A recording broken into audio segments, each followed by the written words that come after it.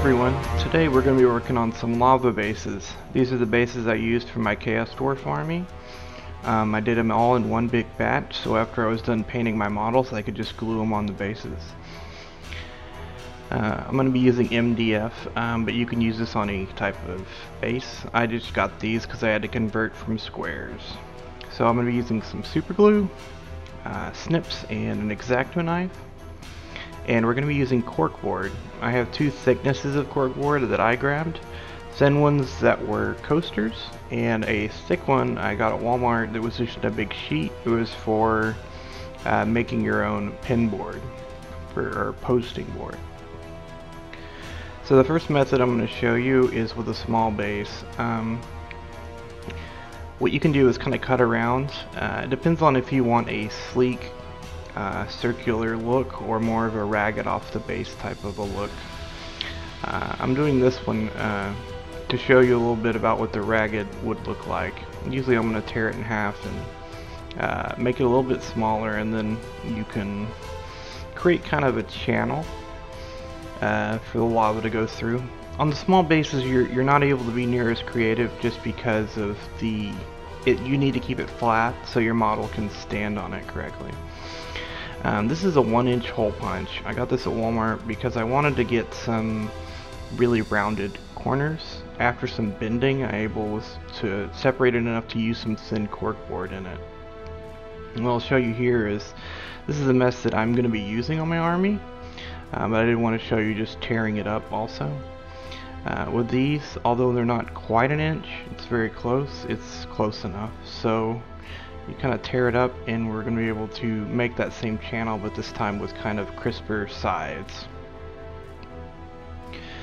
To adhere the corkboard, I do recommend you use super glue and not white glue or PVA glue, because they're going to get a little bit rough with sculpting it later, and it's pretty easy to separate if you don't use super glue.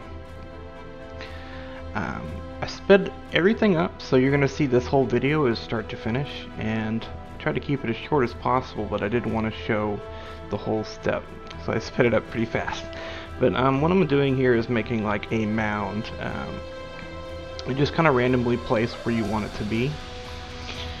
A lot of my other bases are more flat, but this one is going to have a model on it that won't need a flat base, so I'm going to make it a little bit taller in the middle. After you've gotten all this stuff glued down, we'll move to the next step, and what we want to do is start clipping off that top corner.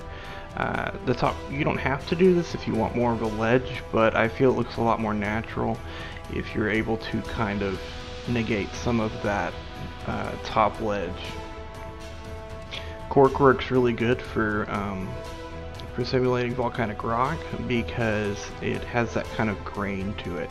You can also notice, as I have on the top right, since I'm not using a paint right now, the grain for the coasters is much more fine than this grain I'm using on the larger base. And I did put some pieces of the smaller grain on there to kind of give it some variance. So right now I'm digging out channels. These are going to be where there's maybe like cracks or kind of lava flowing from inside. Now I was for a little bit there using an X-Acto knife, and you can at your own peril, but I found myself really attacking this base, and I realized the X-Acto was probably not the safest way, so I kind of switched away from that eventually. But yeah, after quite a bit of digging, you can get kind of a more natural look to it. So now what I'm going to do is recycle those bits I just kind of left all over the table, just putting some glue around the edges, and we're going to sprinkle these random bits just all over it, giving a little bit more variance to it. Alright, as you can see here, I primed them.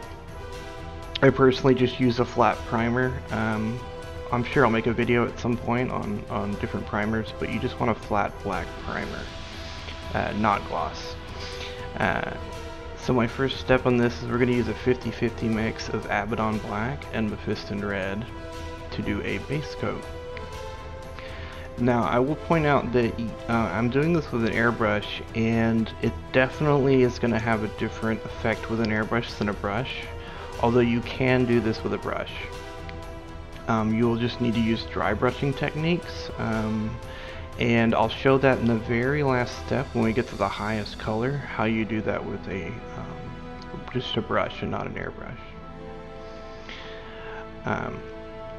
Yeah, at this point I'm putting a heavy coat on the bottom of this just to kind of base out that main color, and it needs to be pretty heavy because red is real notorious for not wanting to show once it dries, and you can see it drying in real time right there and how it's immediately becoming a little bit darker.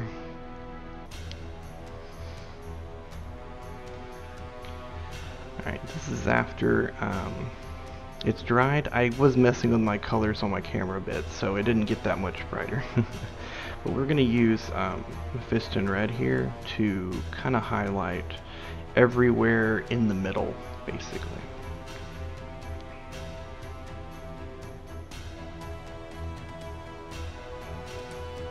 I'm also going to line the channels. The next step up is going to be Troll Slayer Orange.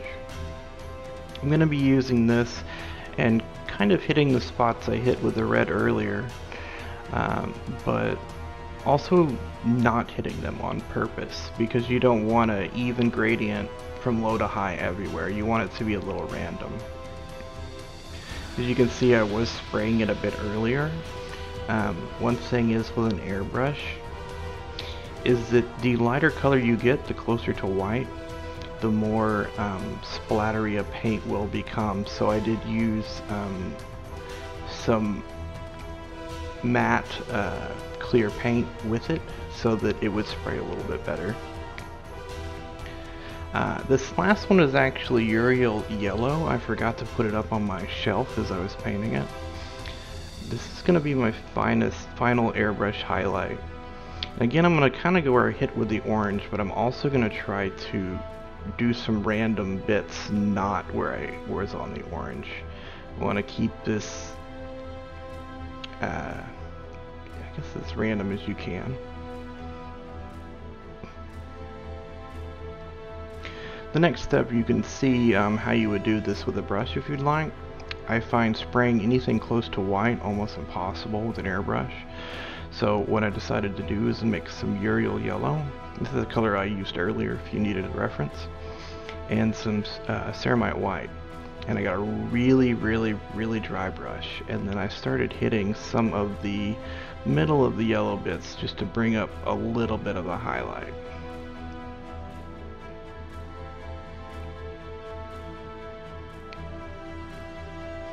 At this point we are done with the lava for now. I'm going to get some Abaddon Black, and this is going to be a very watery solution. We're not really painting, we're not really dry brushing. I don't know what I'd call it. It's more like a sloppy paint. What we want to do is get all this top part. Anytime you're doing OSL or object source lighting, you have to think about where the light would go. And since these are all flat, there's no reason that any of that glow would hit the very top, only the sides. So we want to make sure that all the absolute top shelf parts are covered in black. This is going to make it look much more realistic later on. Once that dries, I'll get some Dawnstone, and this is going to be a dry brush. I got a ton of paint on my brush and then wiped all of it off. And then I would just beat the mess out of it. When you're dry brushing, I find that what you can do is get almost all your paint off and then keep going. If you think you have all your paint off, you don't. And just assault it.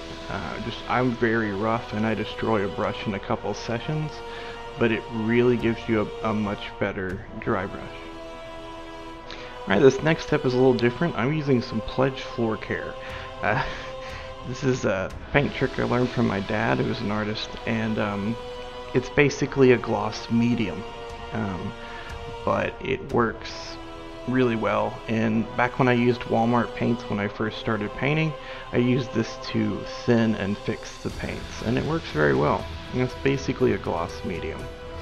And if you do a lot of painting, I say pick one up, you'll never run out. I'm painting all the lava bits, and I'm purposely making this really thick. I want some waves in it. The things you usually avoid, I want now. I want some funky texture, but clear on top. Because a very flat would not make it look like lava. It would just kind of look like water, I guess. And that's pretty much it. Here's the finished base. I also have some pictures of some other bases I did in this one session that are a little bit flatter. These are going to carry my trains and things that won't fit that well on it. It's a fun project. It doesn't take too long, and you put some good music on, you can crank out a whole army in not too long. Well, thanks for watching, and hope to see you in the next video. Bye.